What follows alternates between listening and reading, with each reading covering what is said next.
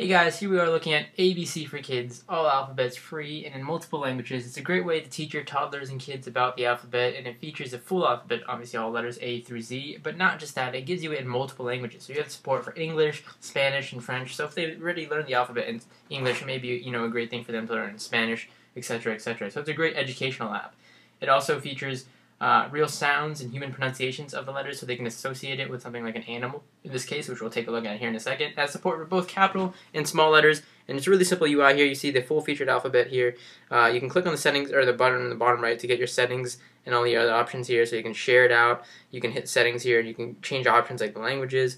You can change the interval seconds here for the slideshow. So for example, you can have it between 5 anywhere to 20 seconds. You can adjust sounds here, so you can turn off stuff like background music, a sound of letter, startup sound, etc. You can also see visibility options for stuff like spelling visibility and or capital letters. Hitting back here, you also have more apps. You also have a section for help and about us, so you can read more about the developers and the stuff they developed.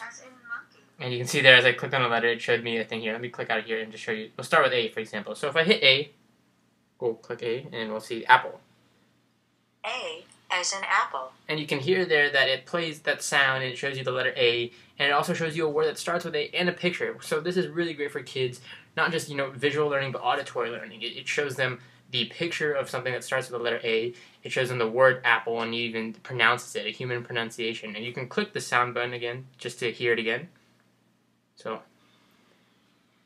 A as in apple. And then I can click on the play button or pause to start the slideshow. So if I hit play, it starts and jumps next to B. B as in ball. And if I want to pause it right there, I can pause it so the kid can, associate, again, the B, the letter B, the word ball, and he can also associate it with the picture in the background. Now, manually, if I just want to go through, I can use this left and right if I want to go back. Or I can just go back to the home screen and just go through the letters. So I can click on any letter like Q. Q as in queen.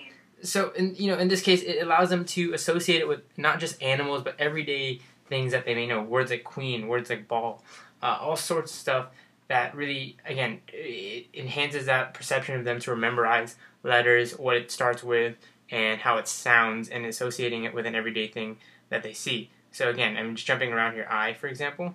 I as in ice cream. So we also have food, and we have really great pictures in the background, and really clear and crystal pronunciation of the letters and the word. And that's ABC Kids. Again, it has support for multiple languages. They can learn it in multiple languages. It's a really great educational tool. It has that slideshow feature, and on touch you can listen to sounds again really, really easily.